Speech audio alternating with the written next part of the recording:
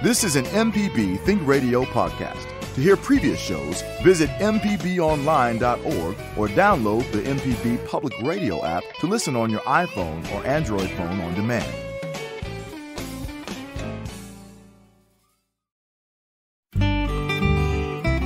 From MPB Think Radio, this is Creature Comforts. It's the show all about your animals and the animals around you. Kevin Farrell here with Dr. Troy Major, veterinarian at the Animal Medical Center in Jackson, and Libby Hartfield, retired director of the Mississippi Museum of Natural Science.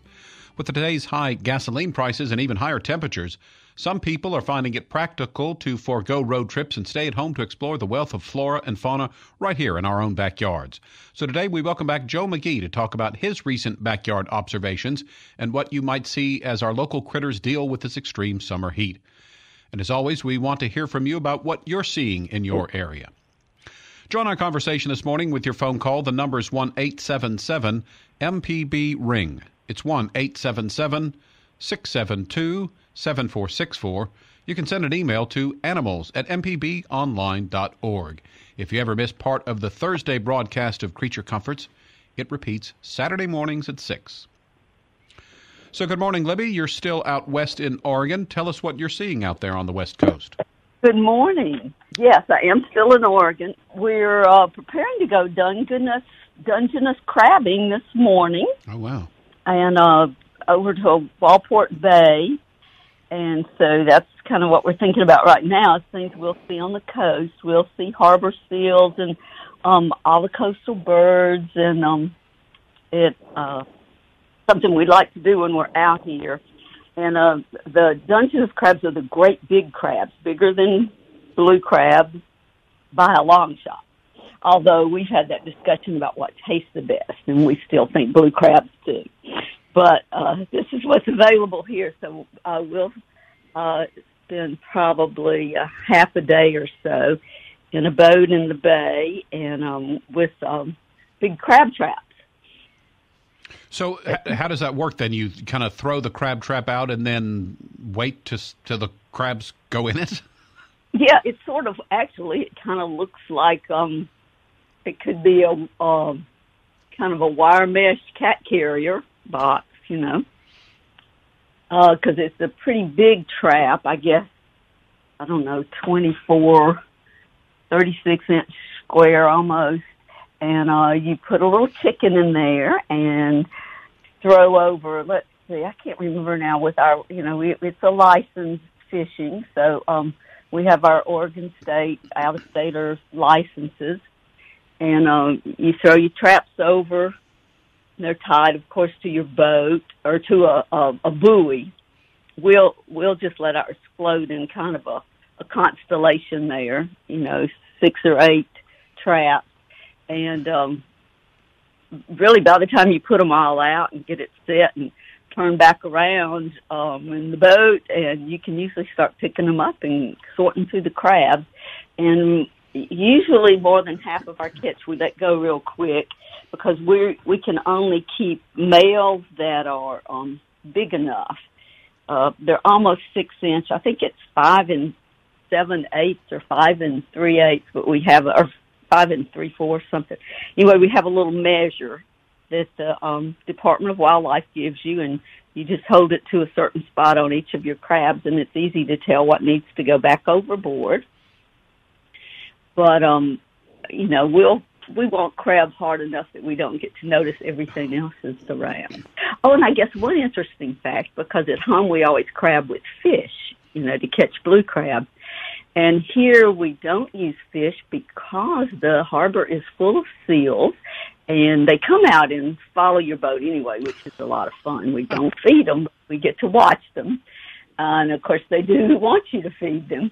And if you bait your traps with fish, they immediately rob that bait. But they don't like chicken, so it's okay to use chicken, and they'll just follow along and still big just because, you know, they're seals. But anyway, it's a lot of fun. And the grandkids will be with us, so they'll enjoy watching seals and birds probably as much as they will catching crabs. Mm-hmm.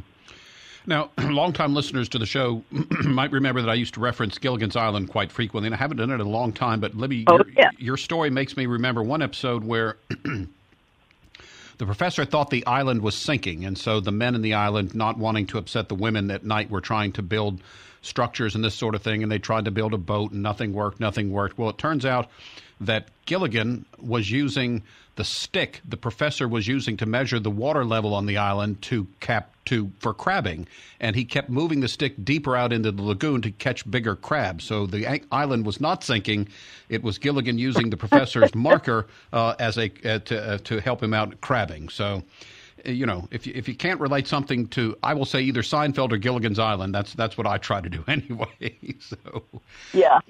We hope we don't go. What was it? The 6-hour tour? Yeah, 3-hour tour, right? 3-hour tour. Yeah. Well, we hope our 3-hour tour is about a 3-hour tour. Yes. You wanted to mention something that's taking place at the Clinton Nature Center.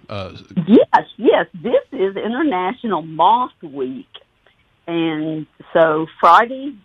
Let's see. What's Friday? July the 29th. So that's tomorrow night, the 29th of July at 8:00. They're celebrating Moth Night with a night to come and watch moths, a moth night.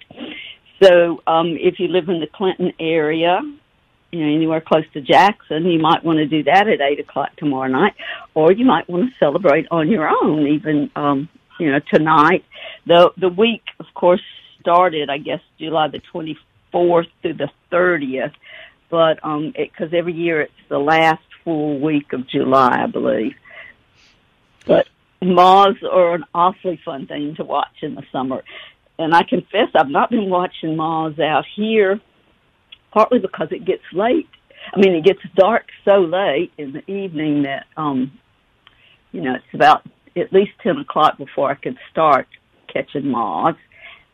Although I have done that many times in Mississippi, so I guess I'm going to need to stay up a couple of 3 nights a little bit later. And you can put out a sheet and lights. If you want to use a black light, you'll catch more moths or attract more moths. What we do is just go out and look at what's around the lights and not try to catch them usually. If we're with an entomologist that wants to collect moths, then we will take what they want. But it's just fun to see what you have on your porch or anywhere around a light at night. It's interesting when we look at fireflies, the whole thing was we wanted it to be as dark as possible so we could see the fireflies. But with these moths, you obviously want a light source because it attracts the moths. Is that right? That's right. Yes, that is the opposite of what I'm used to. And I say a lot about cutting off lights at night, and so you don't create light pollution that confuses insects. But with the moths, you do trick them a little in that you do put out a light and attract them. So you don't have to use a lot of light, though, so I won't cause too much problem. Oh, and Joe had a good moth sighting. He saw a really pretty silk moth that he sent me a photograph of. I think you got one, too. You might want to ask him more about his moths. We will do that, indeed. Joe, you're on the line with us. Tell us about your experience with moths. Okay. Earlier this week, I was sitting at my desk, which faces a window, and a large silk moth, one of our large silk moths, flew up to the window, and I immediately dropped everything I was doing and went outside, but I couldn't find it. It disappeared. The next morning, I assumed the same moth was there. I found it, and it's one called a sweet bay silk moth. The host plant for the caterpillar is our sweet bay magnolia, which many people have in their yards. It's supposedly a fairly common silk moth, but none of them are really all that common. I don't see one every day of the week. This is a beautiful one, and if you want to post the photograph I sent you on the podcast, that would be fine with me. I think everyone who sees it would agree it's a beautiful moth, and it's worth dropping everything you're doing to go look at a silk moth and try to photograph it. Yeah, we will add that. Our producer, John, will add that picture to the description for the podcast for this episode. This is Creature Comforts. Time for our first break of the hour. When we get back, we'll be continue to talk with our guest biologist, Joe Magee, about his backyard observations. If you have a question or a comment, if you want to join the conversation this morning, give us a phone call. The number is 1-877-MPB-RING. Our phone number is 1-877-672-7464. You can email animals@mpbonline.org. Back with more, so stay tuned. Hey, this is Larry Morrissey with the Mississippi Arts Commission. I'm one of the hosts of the Mississippi Arts Hour, the arts interview show on Think Radio. Each week, myself or one of my fellow hosts bring you in-depth interviews with different creative Mississippians. We talk with visual artists, musicians, writers, as well as people who help bring the arts to their communities. We hear about how each artist learned their craft and get some insight into their creative process. You can hear the Arts Hour every Sunday at 5 p.m. on Think Radio, or listen anytime by subscribing to the show through your favorite podcasting app. We're back on Creature Comforts. Kevin Farrell here with Dr. Troy Major, Libby Hartfield, and our guest for the day, naturalist Joe Magee. If you'd like to join our conversation this morning with your question or comment, the number to call is 1-877-MPB-RING. It's 1-877-672-7464. Send an email to animals@mpbonline.org. Must be a busy day at the clinic. Dr. Major has yet to join us. If he does later in the hour, we'll take your pet questions. But as you can tell when he calls in a lot and hears barking in the background, it's always busy day at the clinic. So we always appreciate when he can join in, but we might need to hold off those pet questions for a future episode. We've got some callers to get to. Well, so let's begin in Wilkerson County with Larry. Good morning, Larry. You're on the air with us. Good morning. How y'all doing? Good. What do you have for us today? Yes, I was listening to you. I was talking about moths. Right. Right. Well, you know, my grandfather was a medicine man. He was Choctaw and Cherokee, and I kind of follow his footsteps. I practice the Native American medicine ways and shamanism, and we use moths for different things, like taking sickness away. We use because the concept of a moth eats stuff, so we call upon the spirit of the moth to eat that sickness away. We use different things like that, like butterfly. Butterfly is for change, and so I'd like for y'all to kind of speak on that if you have some knowledge about it. All right, Larry, thanks for calling. Libby, Joe, have you ever heard of moths in Native American culture? I have not, and obviously I need to do some reading. Yeah, neither have I. I'm sadly ignorant of that. I need to know more. As Libby says, I need to do some more reading or talk to someone and get a first-hand account. I don't know. I must say I don't know anything about it, but it sounds very interesting, very intriguing.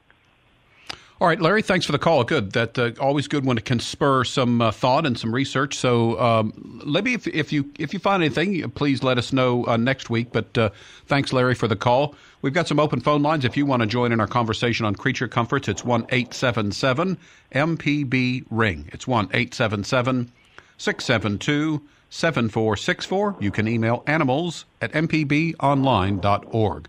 So, Joe, always good to have you on the air with us. Tell us, what have you been seeing around your area recently? Okay. As Libby was mentioning, or I believe you brought it up, that we like to keep our yards as dark as possible to benefit the fireflies. But and I don't have any exterior lighting, or very little. I have a carport light, obviously, and a lamppost, but they are off most of the time. I actually got in the habit of leaving them off because I don't like a lot of really common insects just getting in the house and being everywhere. But nevertheless, I have lights on inside at night. And for the past 2 or 3 summers, I've had 2 very large beetles visit me, and they show up in the house. That's how I find them. And I have 2 cats, and one of my cats has occasionally found these large beetles and is very curious about what they are. But anyway, I think they get in through the chimney. That's the only way I can figure that these huge beetles get in. One of them is called a Triceratops beetle, and the other one is called an ox beetle. And I have photographs of those. If you'd like to see those, I could send those to you. These are very noticeable. The ox beetle is almost 2 inches long. It's about 1 3/4 inch long. That's big for an insect, for a beetle. And the Triceratops beetle has three horns, the way the Triceratops dinosaur has. So that's something that's very interesting that I get every summer now for the past 3 years, I believe. Joe, we appreciate your knowledge that you share with us, but also you take some excellent photographs. Maybe if you could, a tip or two when you're trying to photograph something, like an insect, a beetle like that's kind of small. Do you have any tips for how someone might get a good picture? Well, I came to photography very, very late in life, and I must confess I couldn't do it if I had to use film. The digital cameras really open up the world of photography for people like me who are all thumbs or just not real tech savvy. But with insects, the large ones are not too difficult to photograph. I try to photograph them where I find them, but if it's something that will fly away or move away, I catch it and put it in something that will give it a nice background. And I use a macro setting on my camera, and I take a bunch of pictures, and if I take enough, a few of them will turn out really good, or good, I should say, that I'm proud, willing to show people, willing to share with you. But I don't have any tricks up my sleeve for that. If you're I have difficulty taking pictures of spiders and webs. The background, I have to position myself so the background is the empty sky. If there's a background behind the spider web, my camera picks up the background instead of the spider. The spider in the photograph comes out very blurry, which is not good. So you have to choose the background carefully. And if the background, I was mentioning placing up, say, a beetle that I find, these ox beetles or the Triceratops beetle, in a box or something so I can photograph it. If I use a really light background, white, there's too much reflection. Even if I'm not using a flash. Now, I don't often use a flash. Sometimes I do, but I don't often use a flash. And so that will make the picture overexposed. There's lots of, I'm just learning about, I'm sure there are photographers out there laughing at me, but I'm just learning about the tricks that you have to do to get a good photograph. Yeah, my one tip would be don't be afraid to take, many, many shots of the same thing. That way you can have them in your camera or whatever and then go back and review them. But snap off a bunch of them there to try to get the real good one.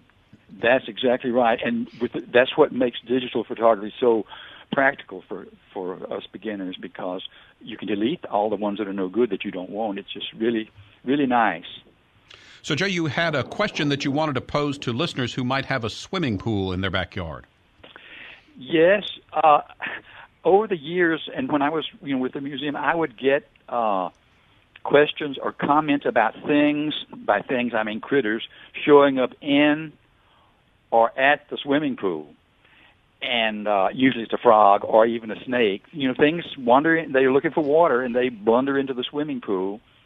And I was just wondering if anyone listening has had a similar experience. I had a very interesting, I don't have a swimming pool, but I have a brother who does have a swimming pool up at Starkville. And he emailed me a photograph he took, 2 or 3 weeks ago, of this, what he considered a strange-looking bird hanging around the edge of his swimming pool. The photograph, actually, it was pretty good. It was a good photograph, but it was taken through glass, so that always, interferes with the quality of the photograph. But I was pretty sure that bird was a yellow-crowned night heron.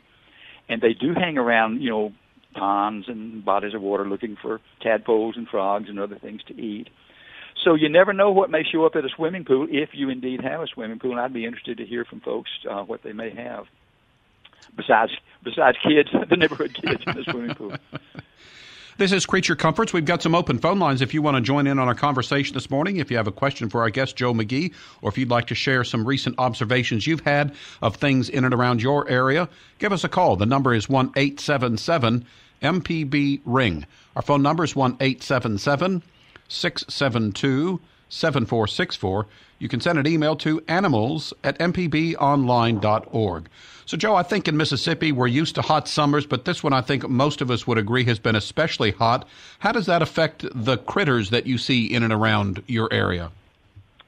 It's probably good for the insects. Insects seem to like hot weather and high humidity, but our furry critters they sometimes have trouble with it. And something that I had noticed over the years was gray squirrels, our eastern gray squirrels, engaging in a behavior, and I didn't have a name for it. They lie down on a tree branch, or a shady tree branch, or on pavement that's in the shade. It's a little bit cooler than the air, and they just flatten their body out against this surface, this tree branch or pavement, and to cool off. Apparently, squirrels are unable to sweat. Quite a few, and Dr. Major could shed a lot of light on this, but many mammals cannot sweat. I know pigs cannot sweat. Hogs, cows don't sweat. Horses sweat. Humans sweat, but squirrels don't sweat. Apparently, no sweat glands. So they need to cool off when we have this extreme weather, and they flatten their body out against a slightly cooler surface, in hopes that heat will be transferred. The excess heat will be transferred to this cooler surface. I didn't have a name for this phenomenon until 2 or 3 weeks ago. I just didn't know what to call it. And I got an email from Tom Mann at the museum, and he had observed this among squirrels and also chipmunks.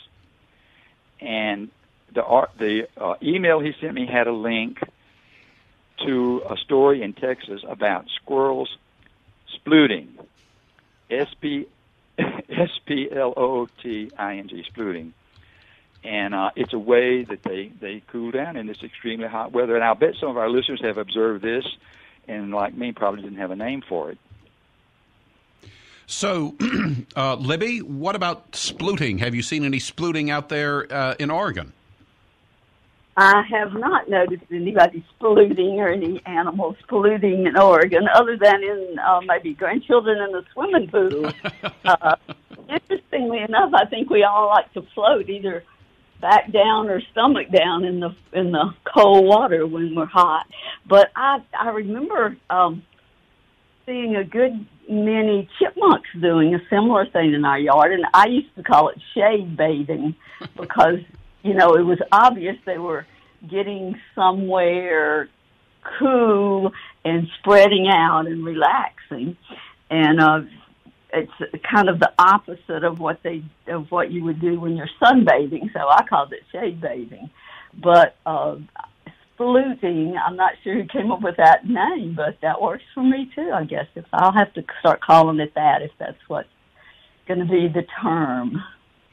Actually, I did a quick Google search and found this article that says the term first became popular with social media describing corgi puppies and how they would lay down on the floor with their front paws stretched forward and their hind legs stretched back behind their body.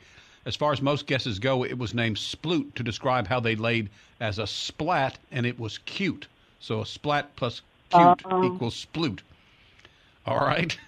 And I think for most of our listeners, like you say, you observed it with dogs. They lay out flat and their hind legs are sometimes kind of open a little bit because they're really just trying to cool off. But if you see the pictures of the chipmunks and the squirrels, it's something to see. Yeah. And my cat does that, I think, as well. It looks very comfortable from what I can tell of the pictures I've seen. Not only does it, help with the heat, but I think it looks like it's a comfortable way to try to beat the heat in this in the summertime. So, Joe, what is it again? Just the surface area of their body being, as you were saying, sort of transferring that heat to a cooler surface? I think so. It's they're lying on their stomach, or they're what we call the ventral area, the ventral surface of an animal. The back of an animal is the dorsal surface, and the underside is the ventral surface, their belly surface, and they just press it against a slightly cooler surface. They're smart. They figure out what's a little bit cooler, and it supposedly transfers a little bit of the heat away from their body. When I was growing up, dogs would seek out moist soil in a shady place and actually dig a depression and lie in that. Our dogs had long fur, but nowadays I guess they've moved upscale and they're splooting. They've discovered a better way, so everyone is splooting. So maybe that will catch on. Let's see. I wonder I guess as humans we could do it too. I'm not sure how comfortable it would be for us, though. Yeah, I don't know if this term is actually going to become an official term in biology textbooks or zoology textbooks, but maybe it will. You never know. That's true. This is Creature Comforts. Time for another break. When we get back, we'll continue talking with our guest, Joe Magee. We'll talk about some of the birds he's seeing and providing water for our feathery friends. Don't hesitate to call with your own summertime observations. The number is 1-877-MPB-RING. Our phone number is 1-877-672-7464. You can send an email to animals@mpbonline.org. We've got Fletch on the line, and we'll get to his call after this. You're listening to Creature Comforts on MPB Think Radio. Fix It 101 is a fun podcast with lots of home improvement information. Even if that's not your bag, all of the episodes are archived online. So if the mood strikes you, or if the need motivates you, you can search your project. And yes, there is a Fix It 101 podcast for that. Kevin Farrell here with Libby Hartfield, retired director of the Mississippi Museum of Natural Science, and our guest for the hour, biologist Joe Magee. You're listening to Creature Comforts on MPB Think Radio.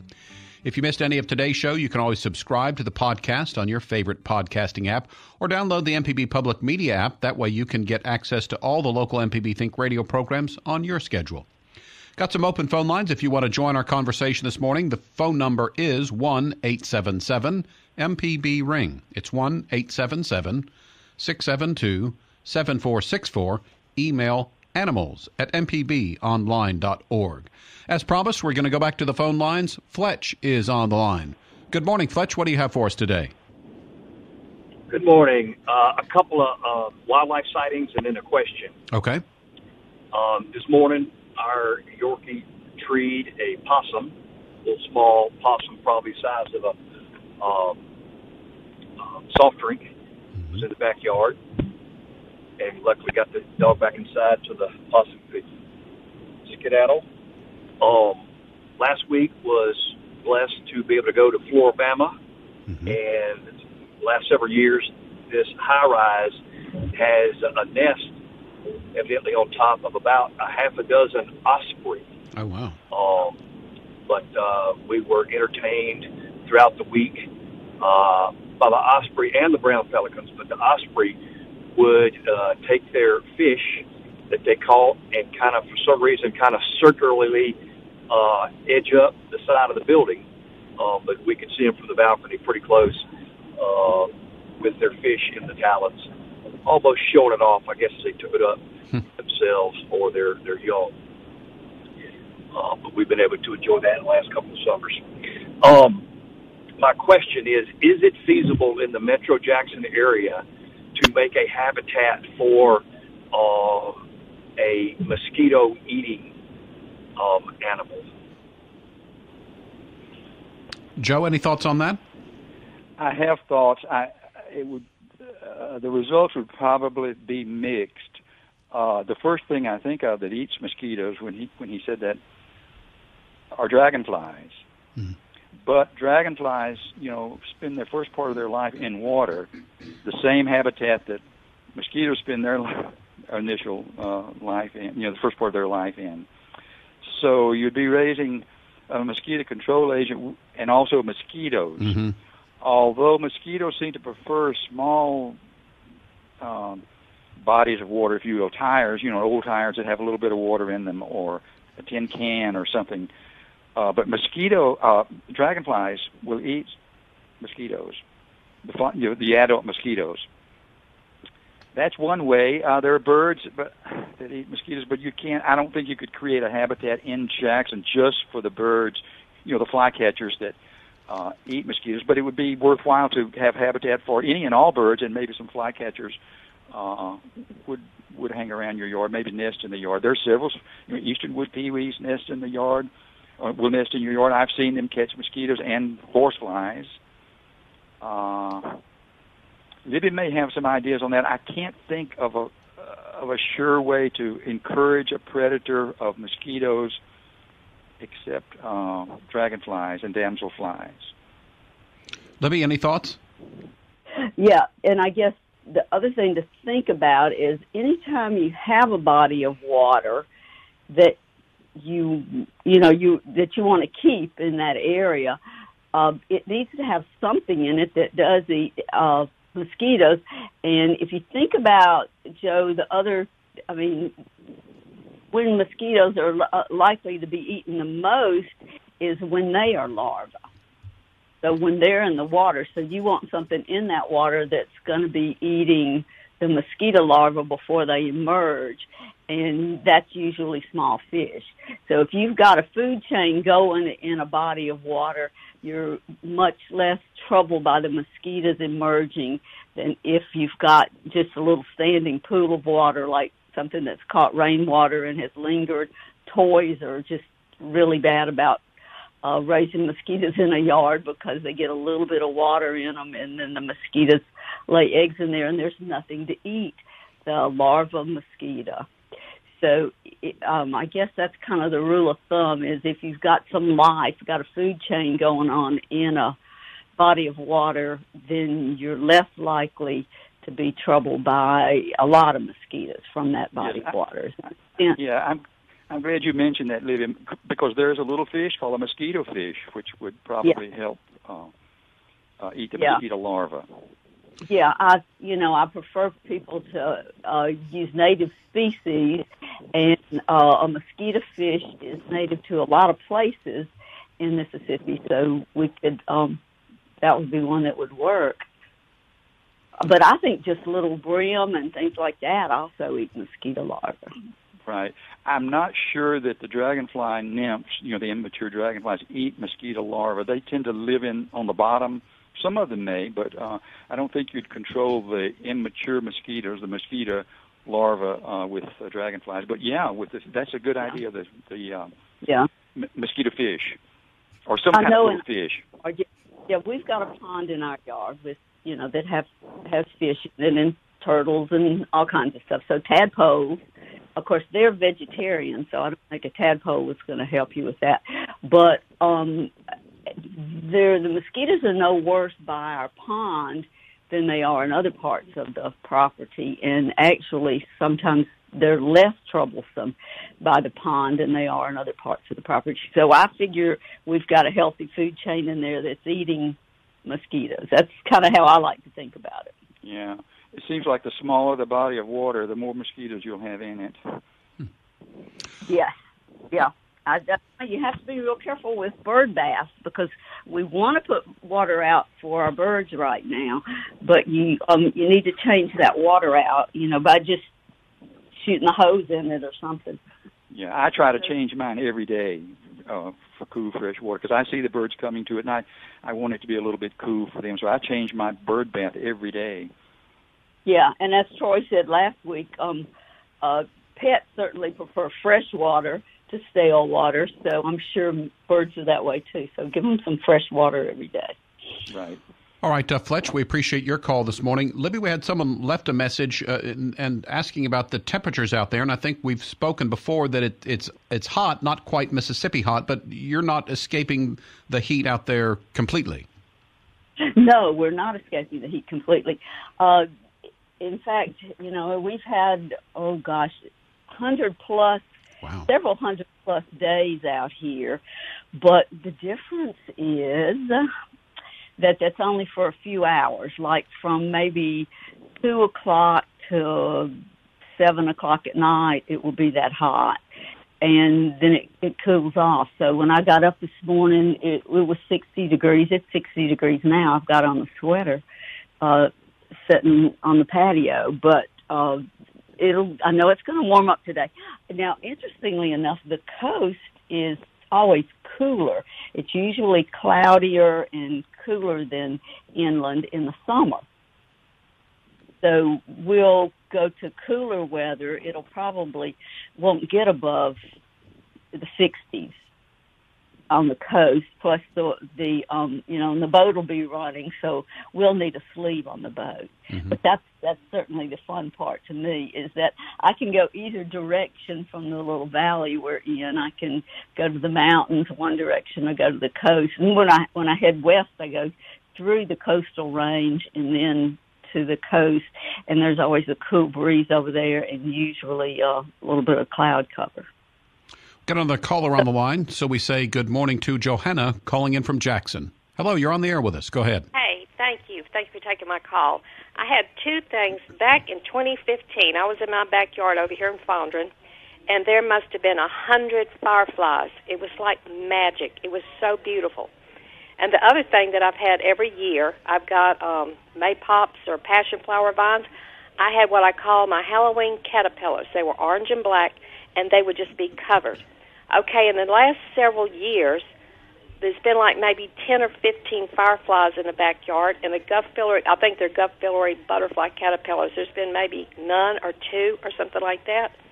I haven't changed my yard. I don't use insecticides. I've tried to do what I think is beneficial for fireflies, and I still have the passion flower vines. So what has happened to my fireflies and my butterflies? Okay, first there are Gulf fritillaries that love the passion flower, and I'm so sorry if you've lost them. Of course, it could be something that happened on property not yours. I would say keep looking for them. But you didn't have the fireflies this year either. That's a problem. Yeah. I'm sorry, and I can't think of an exact reason, and maybe pull Joe in on that too. I hope you get them both back, because I love maypops too. We have them along a fence row, and I can always reliably find Gulf fritillary. I have an idea on her butterflies. You remember last year we had the ice storm. Mm-hmm. It's really cold, and actually the Gulf fritillaries are a tropical species. They don't overwinter anyway, even in our mild winters in Jackson or this far north. They have to come in from the south every year. Like, I have not seen one this year. I have them most years, and I expect to see one any day now. They could be out, or one or two could be out there. I could have just missed them, but that cold. Freezing rain that we had could have really knocked them back, even further south perhaps than usual. I don't remember when she said she stopped seeing them. Over the years, their numbers have just kept decreasing, and like I said, could it be the mosquito spray?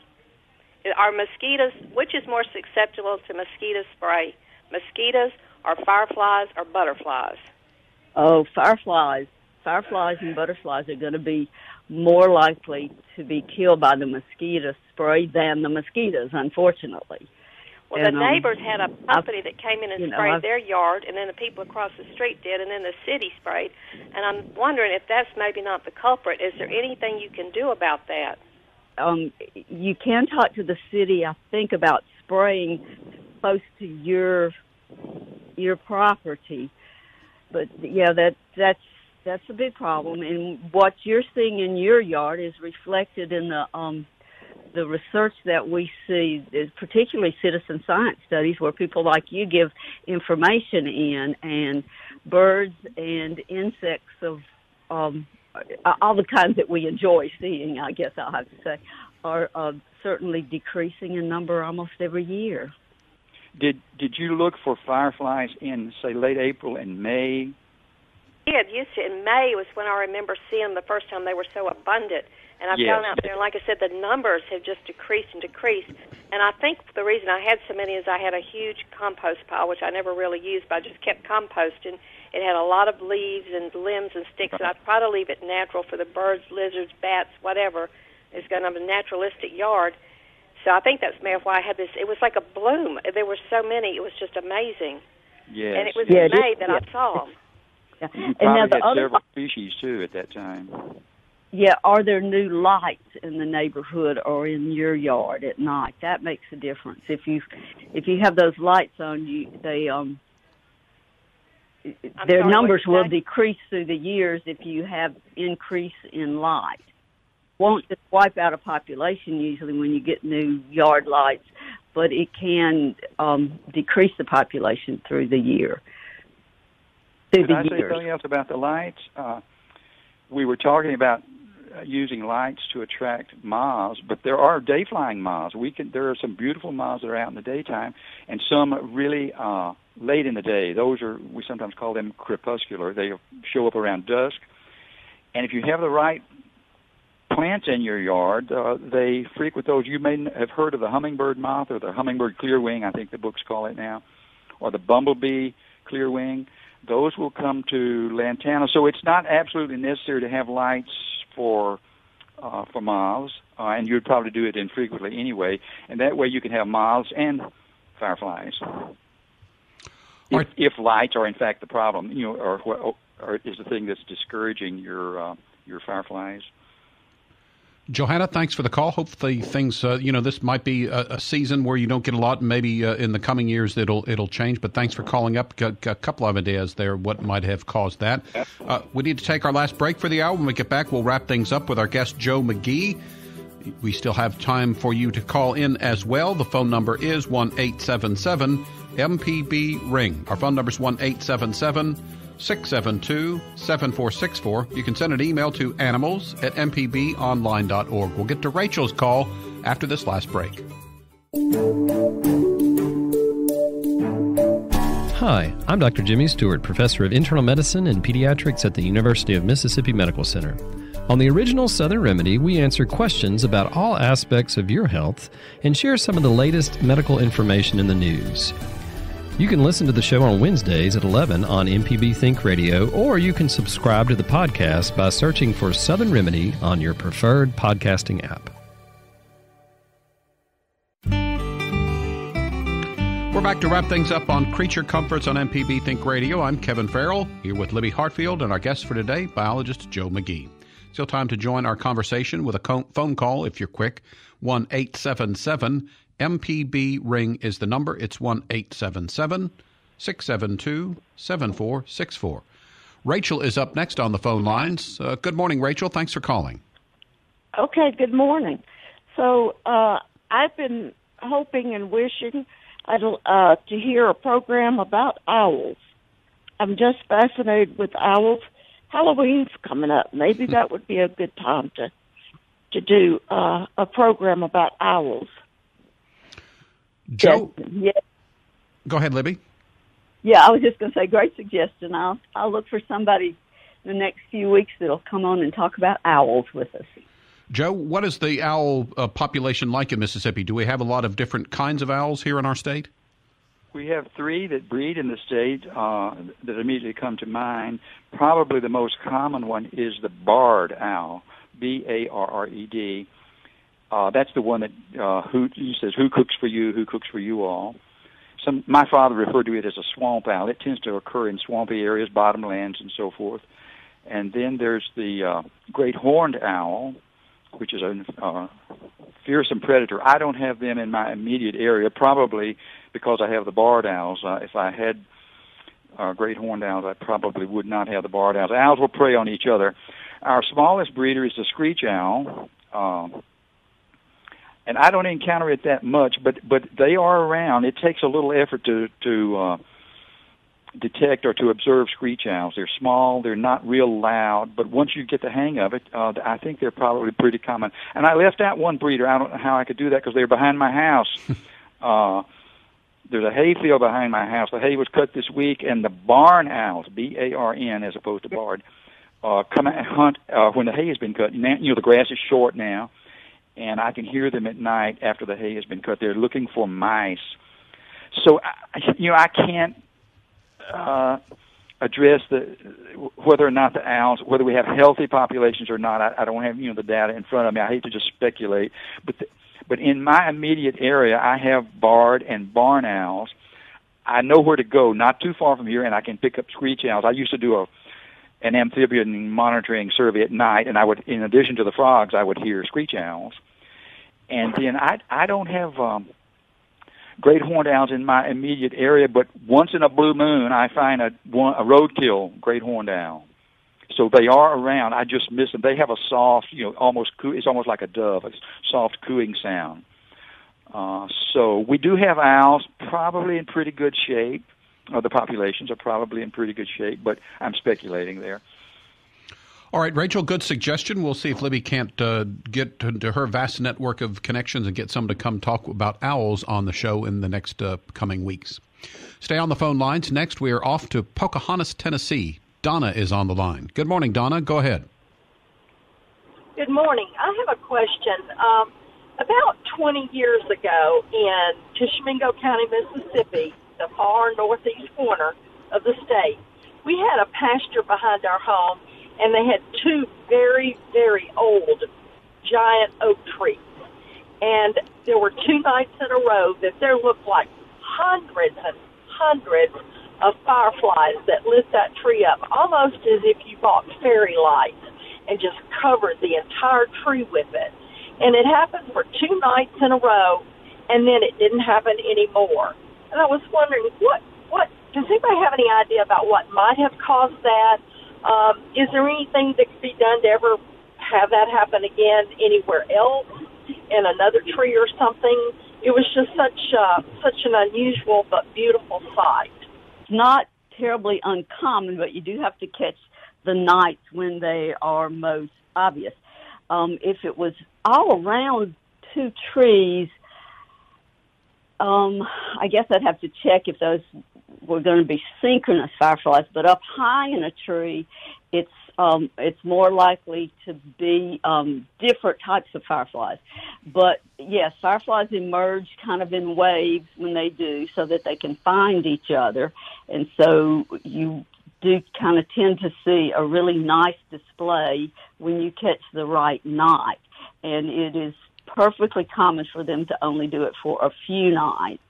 The synchronous fireflies that we've talked about on the radio show so much will display for a couple of weeks, but if you don't catch, if you caught the tail end, you would see the last 2 nights.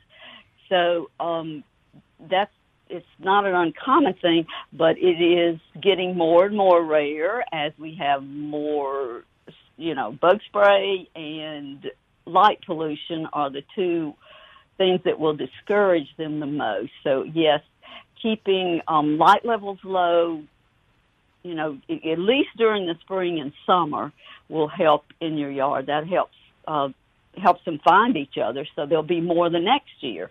And what they're doing is the fireflies, through their life cycle, they live most of their life in the leaf litter. So it's good to not disturb the surface of the ground under those trees.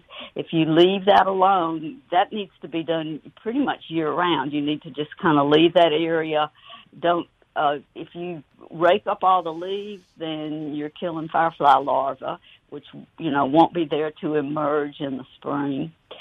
So take care of that habitat and keep the light levels low during spring and summer, and there needs to be a little bit of moisture. They do like moisture, and then you can't spray bugs. If you spray bug spray in that area, they're real susceptible to that. Does that help?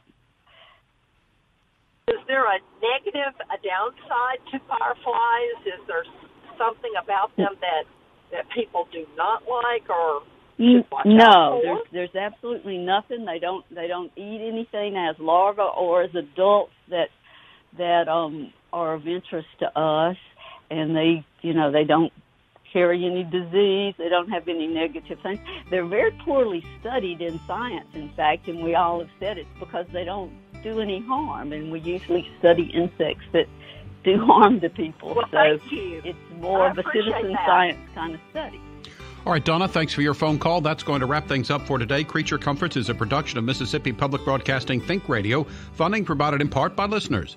To hear today's show or a previous show, you can visit creaturecomforts.mpbonline.org. Our show is produced by Java Chapman. Our call screener this morning was Charles Arnold.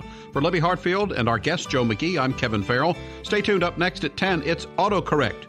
We'll be back next Thursday at 9 for another Creature Comforts, heard only on MPB Think Radio.